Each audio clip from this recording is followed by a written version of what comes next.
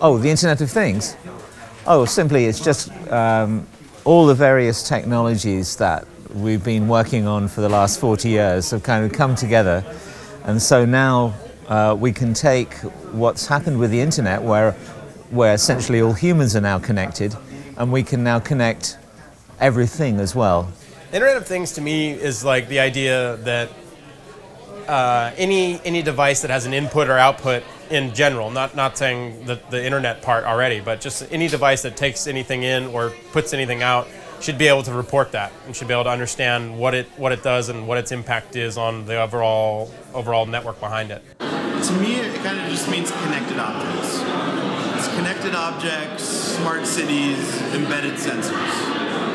Ubiquitous computing. I think all of those things make up the Internet of Things.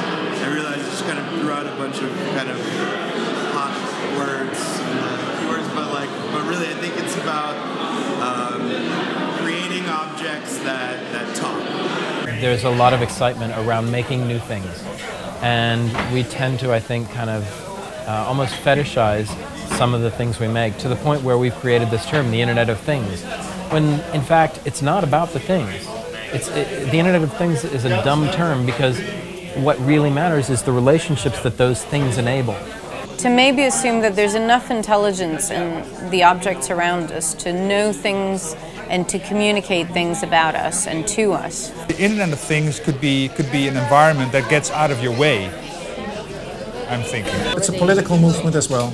Well, maybe not with us, but I foresee a political movement, definitely. I think this is far more productive than the Occupy movement, quite frankly, because if it is raising a sense of awareness about your environment and building in responsibility, that in a way is part of democracy, entirely part of democracy, and a much more targeted outcome for the problems that we have, the environmental problems we face, the collective environmental problems.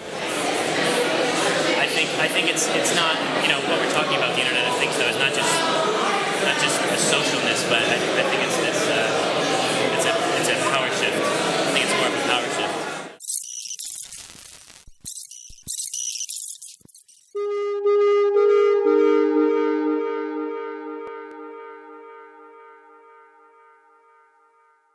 The thing I'm going to talk about is the air quality egg. It's a collaboration I'm working on with a large group of people, a really great global community. And I think that is actually what makes the air quality egg really unique. I mean, the stationary environmental units, you're going to see some later today. It's being done by a lot of people, right? It's really exciting how accessible these kind of tool sets have become.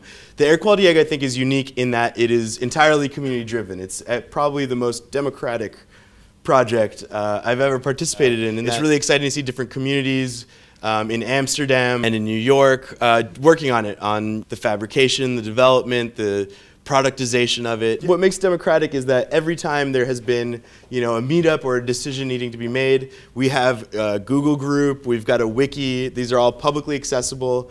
Every time that there's an event or a meetup, all of that is publicly advertised and open all the time to anyone to just join in at any moment. In Amsterdam, a lot of people use bikes and are in the street all the time, so we were thinking about, let's do something with air quality.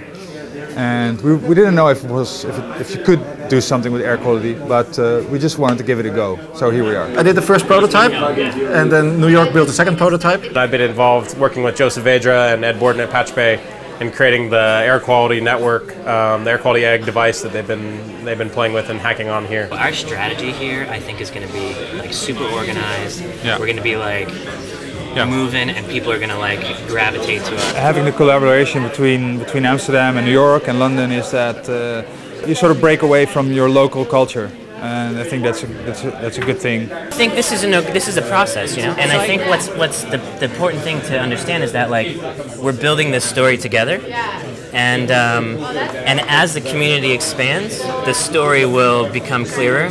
And today and tomorrow, we're going to try and make some headway on maybe the more technical things here, but really these technical things are still secondary to the community. So what do you think? Are you in? Are you in? We got one. Yes. Daniel, press this. Awesome. Nice to meet you. Daniel, yes. I think what we're doing is different in some ways, but the point is that this is a community. So, well, do you want it to be an open or a closed it's community? It's actually an open community, right? That's why you need to like make people realize and change their behaviors, right? Like, so, well, this so is the quite people important. in this community want to change their behavior. They want to understand what's going on so that they can change behavior. A Kickstarter in 2 weeks. Kickstarter is a great way to expand the community. That's why we're doing it. It's not because of the money. We want to do it for the community.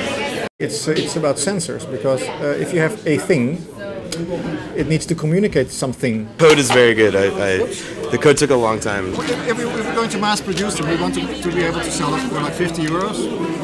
And with a nice enclosure and manual, and then and some more features. The more sensors we can put in it, the better. But currently the sensors are the limiting factor. How many do you have? Like one? This one is 2 sensors, but we need at least 2 more, because all the sensors are also humidity dependent and temperature dependent. We realized, one, you can go to the talks today and realize how much a challenge that is to do it yourself. That they realize that, well, building a really good sensor is going to cost you a lot of money, and that this $10,000 or $50,000 or $60,000 sensor package is not totally unjustified in the amount of engineering that had to go behind it. But at the same time, we don't know the processes that happen. So the political nature of the open source movement, I think, in a lot of ways, is deconstructing this kind of very closed door thing. The kind of the distributed nature of it, I think it's totally relevant and totally parallel to that. It's that kind of, we'll take it into our own hands in a lot of way. And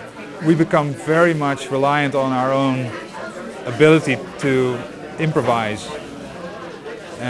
because we cannot assume that the world that we know today will be the same as tomorrow. For that you need a skill to be creative, and for that you need curiosity, and for that you need trust. What they don't have is an enclosure. There's no enclosure. I mean, it's the nanode, a sheet. We need enclosures for our air quality egg, but the egg is not finished yet. The manufacturing of the egg is not done. The chicken is not ready. So we're going to simulate an egg with a flurry cup, which is the closest thing we could find in our minds to an egg-shaped thing. There! Yeah. What is a cup? Oh, you mean the white one over there? Yeah, the white. So we take 2 ice creams, and then 6 of those cups for our science project. Thank you. And thanks. I thought it was in the same building. No, it's not. Okay, Unit 01 I works thought it was a different building. It's listed as workshop.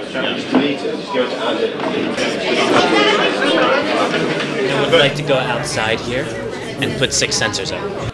The infrastructure that the data flows through between a device and another device, or a device and a person, is really needs to be sort of transparent. The great part about using a platform like Patchbay is that it's uniform. So I can create something now that uploads data to Patchbay, and then I can create something that downloads data from Patchbay, and it can read anything. All I have to do is basically program the just a little bit of output from a device, or program the little bit of input from a device, and all the other stuff is handled.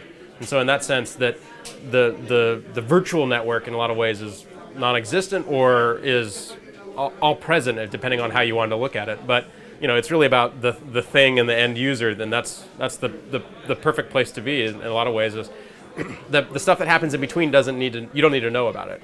That's the magic in a lot of ways. Like whatever, it gets there. It comes from here, goes to there. In between there is magic. Let's make some magic. All right, water stones. There's no window though. I need to use just a power outlet, and I need to hang. No. Just for today. Probably not without permission, I'm afraid. Okay, going over there. The computer fair.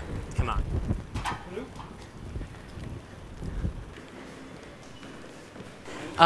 Yeah, can I just ask a favor? I need to just use this power. Can I use the power outlet behind there? I just want to put something over by the window. It's this this thing. It's an air quality sensor. It's not going to blow up, is it? No, it's not going to blow up, I swear. Is that cool? I'm going to go with it. I'm afraid, though, that if 4 hours of data is not really going to be enough, but I could be wrong. And prototyping the sensors and soldering up the circuits and working on debugging everything, and it's getting information. Whether that information is pertinent, that's going to be the long haul of this. And I think that there's a lot of presentations today specifically about validating this data scientifically and validating it under research, and then also validating it personally. And I think that the personal approach is going to be much more successful, I feel, right away than a research approach. Accurate government stuff, well, from KCL, from the King's College, that's 15 minutes. That's what they're doing. So just so... I mean, we're doing every 5 seconds. Apparently, that's what we're doing. Good. Okay. And one of the issues I would have with it is how credible is it?